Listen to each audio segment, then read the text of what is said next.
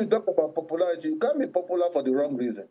If you should leave as good examples to upcoming politicians, young minds, who will see that we have done so well in representing them based on the mandate you enjoy, and so for that reason want to also play politics. Every people call politicians all manners of names and all of that. It is because of behavior such as this. How could people win election validly elected by the Independent National Electoral Commission with their returning with their certificate of return and all that, and you refuse them just because of your parochial interest, just because you want to call yourself a king god in the state?